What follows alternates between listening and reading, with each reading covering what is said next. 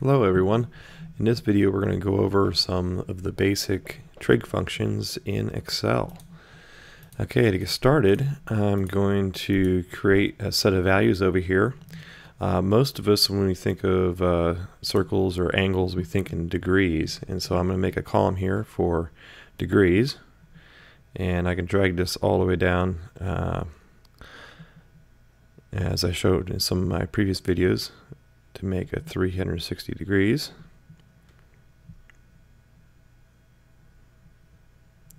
See the small number next to my cursor tells me what the number is.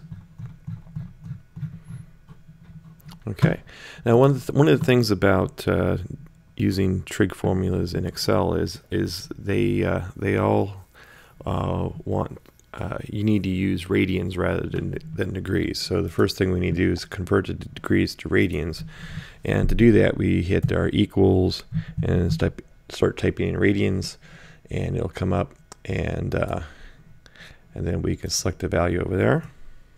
Okay, and like I showed in my previous video, we just double click this box and it'll autofill.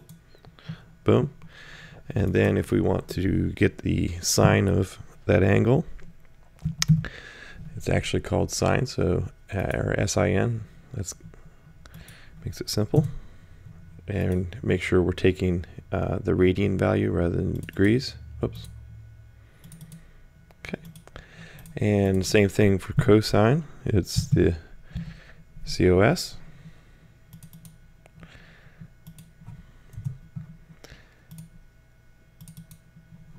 Here we go.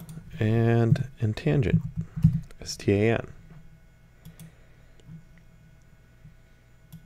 Again on degree on the radians. Now, if we have an angle that's in radians and we want to convert it back to degrees, you might have guessed it. You type in degrees.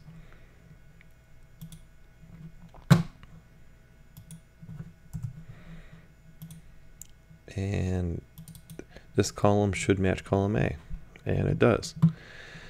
Okay, so that's pretty simple. Now, some other functions that we have available to us is arcsine,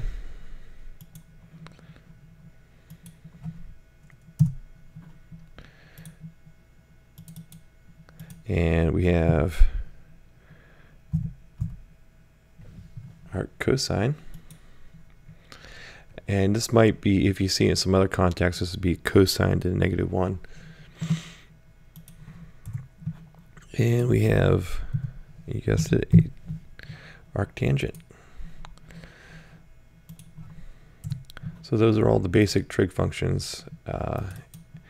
The key thing to remember is you have to work in radians when you're working with these trig functions. And if you, whatever your formula you're working with is, the answer is in an angle, you'll have to convert that back to degrees if that's what you're looking for. So that's basically it, and in the next video I'll go over some basic charting and plotting of these values. Thanks a lot.